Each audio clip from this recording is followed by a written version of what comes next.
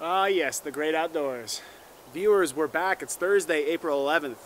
Why don't we just jump right into this? Here's some highlights from last Thursday's birthday party for 26-year-old Kyle Strait.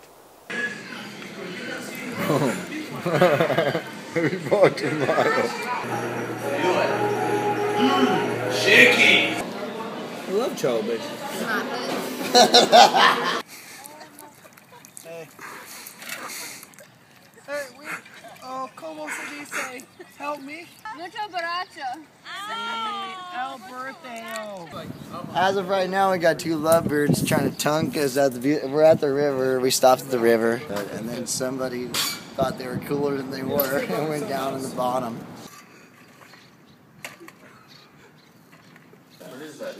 Elevating, icing, murdering another hen. And I'll be completely honest, I'm battling a bout of post-party depression. That's why I'm here in this beautiful location, trying to reset. Because the only thing that can cure PPD is another party. And next Thursday we have Sea Otter Classic. Excited about that.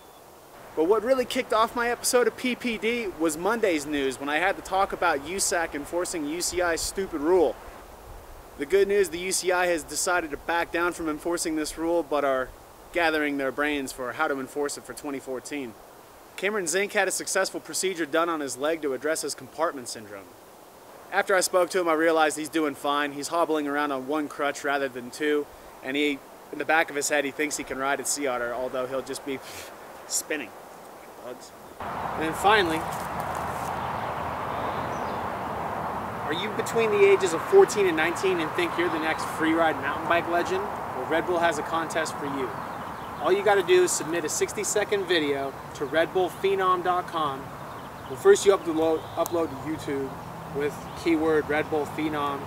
Just go to redbullphenom.com for more information. That's pretty much going to wrap up the news for now. I think we're going to have to move set before the police come. For the Climb Magazine, I'm Griz. Catch you Monday.